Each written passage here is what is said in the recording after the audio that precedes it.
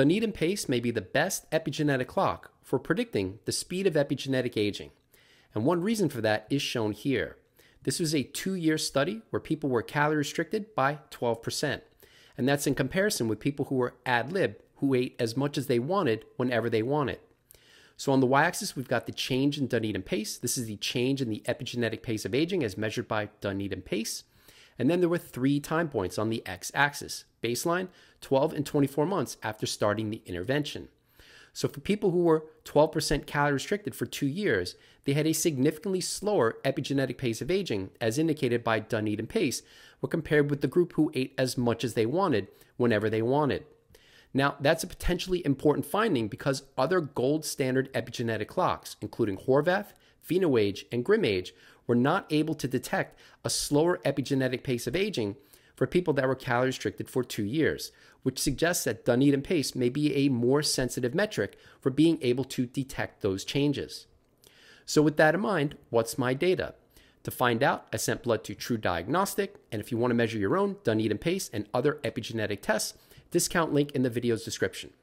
So the most recent test that I have data for was on September 6th. It takes about a month to get the results, and this is test number 6 in 2024. So on that day, DunedinPACE was 0.88. What does that mean? So the slowest epigenetic aging rate would be 0.6, and the fastest epigenetic aging rate would be 1.4. So 0.88 is far from terrible, but I've got some room for improvement to get to that slowest epigenetic aging rate, as the name of the channel is ConquerAging or Die Trying, not do a little bit better than, chronological age in terms of slowing the epigenetic pace of aging. Now, note that this is just one test, and it's important to not get too high or too low about one test. So with that in mind, I test year-to-year changes with the goal of, at worst, slowing, flatlining biomarkers so they're not age-related increase or age-related decrease, keeping them constant at worst. At best, moving them closer towards youth. So with that in mind, what's my data over 17 tests as I've been tracking DunedinPACE since 2022? And that's what we'll see here, with DunedinPACE values on the y-axis plotted against collection date or time on the x. So in 2022, over 3 tests, average DunedinPACE was 0.84. And then thinking that 3 tests over a full year period may not be enough to track year-to-year changes or to get a full year average with only 3 tests, I tested more often in 2023, 8 times. And over those 8 tests, DunedinPACE was 0.80. Now, that's better and moving in the right direction, but whether that's a closer representation of my full year average or whether I did stuff that actively decreased my epigenetic pace of aging by a relatively small amount, I'm not sure. Probably a little bit of both. All right, so what about in 2024? So over 6 tests, average DunedinPACE is 0.84, which includes the most recent test of 0.88, which is back to where I started. Unfortunately, in 2022, 0.84, not as good as in 2023. So at worst, when considering all 17 tests, we can see that DunedinPACE is mostly stable with an average DunedinPACE of 0.82. Now, there may be a weakness in these data, and that's because 2 of the last 3 tests have been worse than average, 0.91 and 0.88 on that last test. And that's potentially important because DunedinPACE increases during aging. And that's what we'll see here, with DunedinPACE values on the y-axis plotted against chronological age on the x. And in terms of that age-related increase, we can see it indicated by the red line. In other words, for people of older chronological ages, it's less likely to see a relatively younger DunedinPACE. In contrast, for people in their 20s, it's more likely to see relatively low DunedinPACE values, say 0.6, relative to someone of an older chronological age. So with that in mind, that's one reason that the Rejuvenation Olympics leaderboard, which is based on DunedinPACE, is likely to be dominated by people at the top of the list who are in their early 20s relative to older age groups. Also in this plot, we can see my most recent data with that green circle highlighted by the red rectangle, which is pretty close to average for my chronological age, which again is like a dirty word to me, having age expected values. So with that in mind, the goal is to get it obviously to 0.6, which would be great for my chronological age, but also great for any chronological age. So with that in mind, how can I improve DunedinPACE? So for that, let's take a look at 17 test correlations for diet with DunedinPACE. And following each test, I calculate correlations. So after this test, I calculated correlations for 99 foods, macro, and micronutrients with DunedinPACE over those 17 tests, with the top portion of the list shown here. And if you're interested in seeing the full list of correlations, that's on the correlations tier on Patreon. Now, before going into the data, what's the approach? How am I able to calculate correlations for diet or even supplements with biomarkers? And I've covered that in many other videos, the most recent in a video on taurine. So if you missed that, it'll be in the right corner. All right, so back to the list. In terms of what's significant, we go to the p-value column, and generally values less than 0.05 are statistically significant. In this case, we can see that nothing on the list is less than 0.05. The closest metric or variable that's to being less than 0.05 is fiber. But that's actually in a direction opposite to what I would expect, thinking that relatively higher fiber should be better for the epigenetic pace of aging. So what do I do with this information? Even though fiber is not significant, it's close. So the fiber intake range over these 17 tests is 79 to 91 grams per day. Now, when considering that fiber's correlation with DunedinPACE is positive, that suggests that when fiber has been towards the lower end of my range, that's correlated. Notice I didn't say significantly correlated. It's correlated with a lower DunedinPACE. And when my fiber intakes have been towards the higher end of that range, 91 grams per day, that's correlated with an older or a faster DunedinPACE. So with that in mind, for the next test, test number 18, my average daily fiber intake since the September 6th test is 80 grams per day. So if fiber has anything to do with DunedinPACE, when considering that I'm following the correlation, aiming for the lower end of my fiber intake range, I should expect to see a slower epigenetic pace of aging. But the obvious weakness in that approach is that fiber is not significantly associated or correlated with DunedinPACE. So with that in mind, as you saw in the title of this video, it's time to dig deeper. So which biomarkers is DunedinPACE based on? And we can see the full list shown here. DunedinPACE is an epigenetic approximation of 19 biomarkers, all 19 that are shown here. Now this is new, and I don't think many people have seen these data, so I think it's important to walk through the 19 biomarkers. So they include HbA1c, metabolic health. They include measures of cardiovascular fitness. So cardiorespiratory fitness is VO2 max. So this DunedinPACE is an epigenetic approximation of people's VO2 max. That was one of the biomarkers that was included in this metric. It also includes lung function measures, FEV1 divided by the FVC, and also FEV1 on its own, and then blood pressure, mean arterial pressure. So if you're familiar with the channel, I track lung function, FEV1, blood pressure, and although I've measured VO2 max, I'm going to start tracking that at some point in the future, probably in 2025, late 2025. I can't go into the why about that yet, but if anybody's interested, I can give some hints in the comments.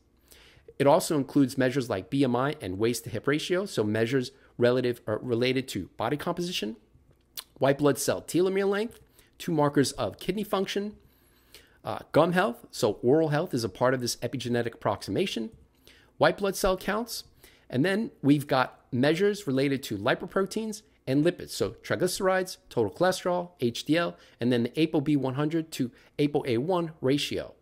Now last, but potentially not least, is lipoprotein A. And as we'll see, lipoprotein A in my data has always been relatively high, which may be a reason why I've yet to see values less than around 0.74. So let's take a look at that data. First, starting with, is lipoprotein A correlated with DunedinPACE? As I have data for 8 tests, venipuncture, with DunedinPACE finger prick on the same day. And that's what we'll see here. So this is DunedinPACE versus lipoprotein A. Again, 8 tests from May of 2022 through August of 2023. On the y-axis, we've got DunedinPACE, and that's on the x, we've got lipoprotein A. Now note that the lipoprotein A reference range is less than 75 nanomolar. So even for just these 8 tests, I'm higher than the reference range, and that's almost always been the case. Lipoprotein A levels have been thought to be genetically predetermined, and there's almost nothing that, supposedly, there's almost nothing that we can do to reduce them. So I've always been on the relatively high side of that reference range, just outside of it. And in terms of all-cause mortality risk, it's not high enough to be associated with all-cause mortality risk, which is good news. But I'd like to have it obviously lower when assuming that it's a part of the DunedinPACE algorithm. So in terms of the correlation, we can see that it's close to relatively strong. The correlation coefficient is 0.6. A strong correlation would be greater than 0.7. But the p-value is just outside of significance at 0.11 for the correlation for DunedinPACE with lipoprotein A. Now, that doesn't mean that they're not that means that they're not significantly correlated, but it's possible that they are significantly correlated and that 8 tests may not be enough to detect that as a significant correlation. So with that in mind, I'm going to continue. Well, I'm going to add it back into the approach. I stopped tracking it for a while. I'm going to add it back into the approach, and we'll see how this story plays out if lipoprotein A is significantly correlated with DunedinPACE as I collect more data. But when considering that lipoprotein A is a part of the DunedinPACE algorithm, can I reduce it? Now, even just without going further, just when considering that on this plot over these 8 tests, I have a lipoprotein A range from 80 to 100 nanomolar, that 20 nanomolar range suggests that there's a recipe involved in keeping it relatively low or relatively higher in that range. It's not exactly 80 nanomolar for every test. If it was, that would argue that it literally is hard to change because maybe it is genetically predetermined. So I do have a range. Discovering how to keep it towards the low end of my range is a part of the story or part of the fun or part of the challenge, depending on how you look at it. So in terms of answering the question, can I reduce lipoprotein A? The first starting point for me always is, are any foods or nutrients significantly correlated? And one food that is significantly correlated is cacao bean intake. So I buy whole cacao beans, grind them myself, and make sort of a homemade chocolate by mixing it with medjool dates. So now we're about to see lipoprotein A data in correlation with cacao beans, and this is in 24 tests from August of 2018 through August of 2023. And if you're interested in the full list, because there are a few other foods or nutrients that are significantly correlated with lipoprotein A, the full list is on Patreon. All right, so in terms of the correlation for lipoprotein A with cacao, we'll see that here. With lipoprotein A values on the y-axis, plotted against the average daily cocoa bean or cacao bean intake on the x. And for those who may not know, I've been tracking diet every day since 2015 using a food scale.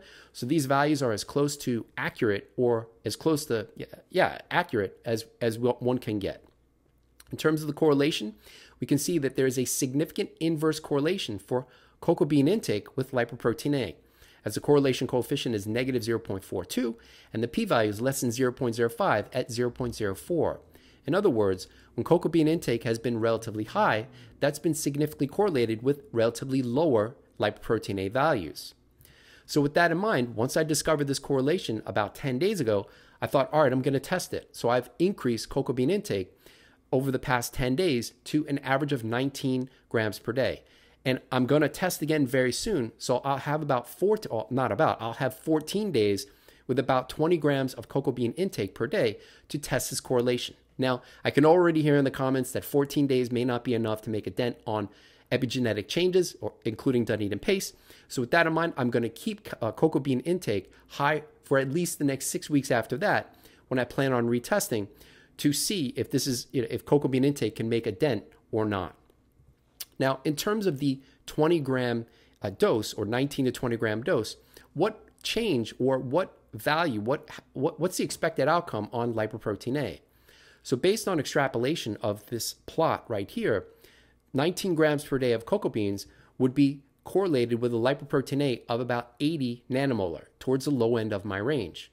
All right, how does 80 nanomolar correlate with DunedinPACE? So now we go over to the left plot, and there we could see that based on extrapolation of that correlation, it may lead to a lipoprotein A value close to my lowest level of 0.74.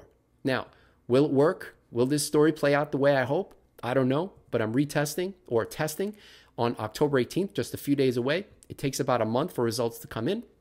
So expect an update sometime towards mid-November, towards late November, maybe even early December.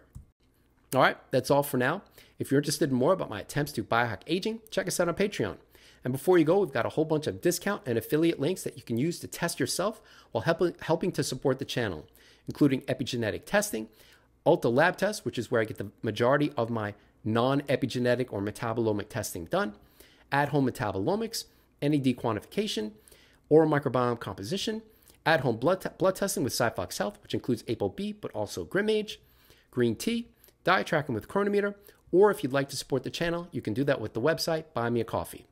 We've also got merch, so if you're interested in wearing the ConquerAging or Diet Trying brand, as I've got on here, that link and all of the other links will be in the video's description. Thanks for watching. I hope that you enjoyed the video. Have a great day.